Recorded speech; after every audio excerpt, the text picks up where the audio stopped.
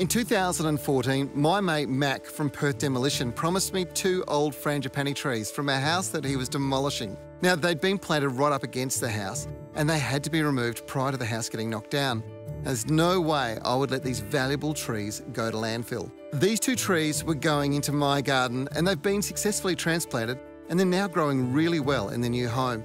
We planted them out in a protected place from strong winds, planted into a top quality potting mix to get quick root growth, and settled them in with Seasol to reduce the transplant shock and stimulate rapid regrowth of roots. So fast forward to today and I have another Frangipani that needs a new home. This is a 75-year-old tree that lived in someone's garden in a Perth suburb. And when you have a magnificent mature tree, why destroy it when the house is demolished?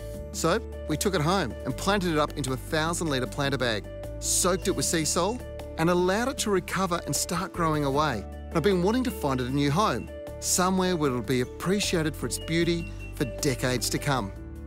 It's incredible to think that 75 years after it had been planted in its old garden, it's come here, spent a couple of years getting a brand new root system down there, and it's heading off to its brand new home. Now, the trick with this is to make sure that we don't damage any of these structural branches.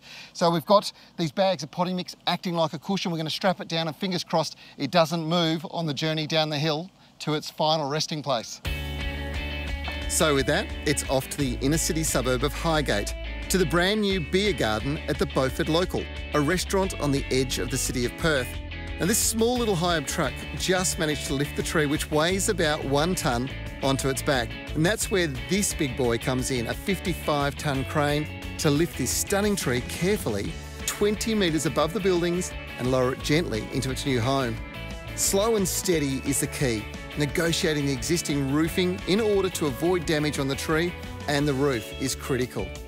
The tree has undergone as little shock as possible in going into its new home, but the reality is we've had to chop back some roots, remove some soil from around them, and the last thing we want to see is the tree set back in its new home.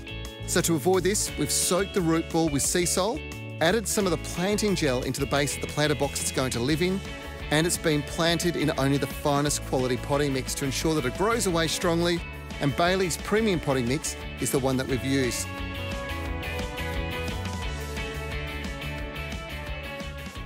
Well, how cool is this, Daz? We've done a great job. Great big Frangie. Amazing, mate, and it's shudder to think how close this came to just getting bulldozed. And that's the great thing about this. We've really recycled something that would have got flattened in a demolition job. A beautiful 75-year-old tree, and now it's going to be the centrepiece to this beer garden. Once these trees get going, they are fantastic. I reckon we should come back and enjoy the flowers and the foliage that'll all be springing out. And the perfume. Of course. Yeah. Here we are, 4 months later. Look at the regrowth and even the flower production on it. It's amazing. All that shock, and now it's so good. Do you want to know what the secret was?